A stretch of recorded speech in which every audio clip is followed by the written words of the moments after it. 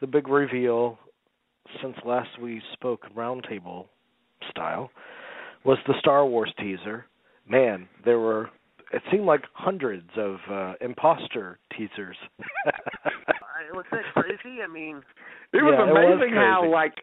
how all those spoofs too popped up quickly. in a day. Like in an hour. Obviously, there are people without jobs. A lot. Once the unemployment rate goes down, you'll see a lot fewer of those imposter trailers. Yeah. Right. So, what did you guys think of the 88-second teaser?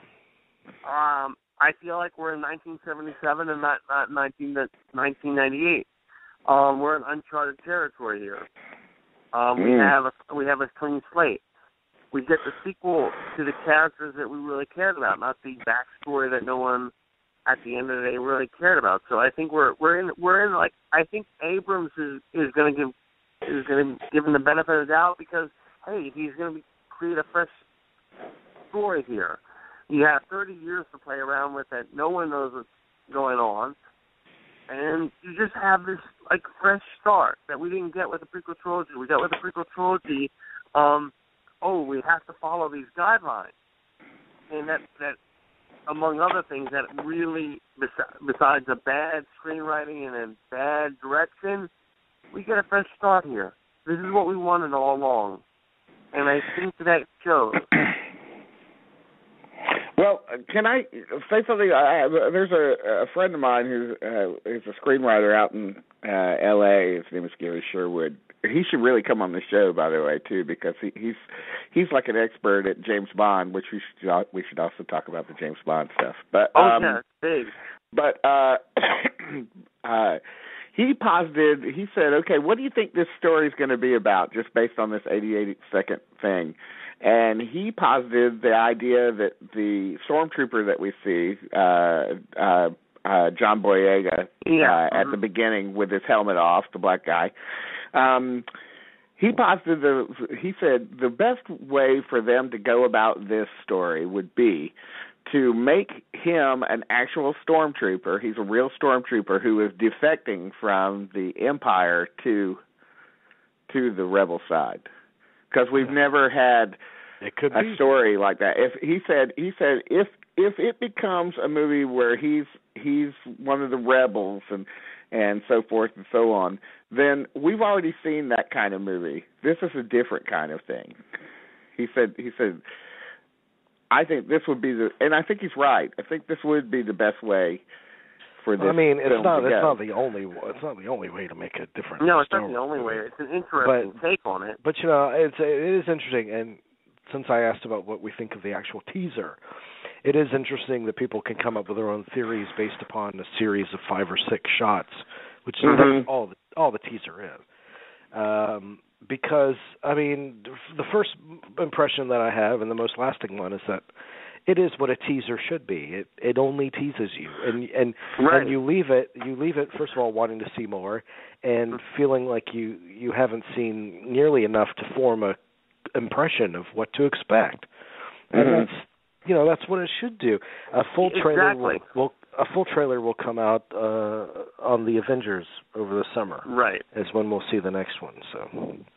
Yeah, no, I think it does. It's perfect for that, and it gives a lot of people, I've seen a lot of artwork and everything over the last week, and you're right. It teases. It doesn't. You want more. Want more? I mean, it works. It works. It does what it's supposed to do. Here's a couple of questions to ask about it. Do you think the little R2-D2 soccer ball character is going to over-cute it? Okay, that's my first question. And second, is over-cute? Is that what you asked? Over-cute it, yes. And do you think that, do you share the reservations that so many goofy fans have about the 3-tiered lightsaber? Well, I mean, I see guys that haven't gotten laid, and they're worried about a top. Yeah, but the lightsaber. I mean, I don't foam at the mouth over those details, but the lightsaber is kind of odd. I don't know what practical uses the side beams have to do.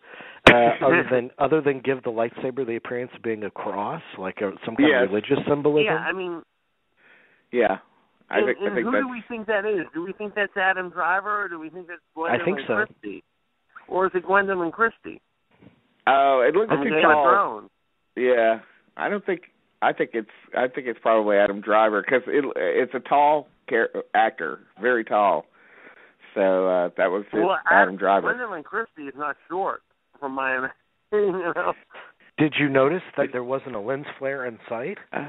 Oh yeah, Gwendolyn Christie. Thank God. I mean, guys are going on. Look, maybe you're right about Gwendolyn Christie. I'm looking her up, and she's 6'3". Wow. Yeah, I'm not going to tell her she's short. I don't want to lose my nuts. What if it's Georgia you're right. in that black room? I mean, that would be. Wouldn't that be funny? Yeah.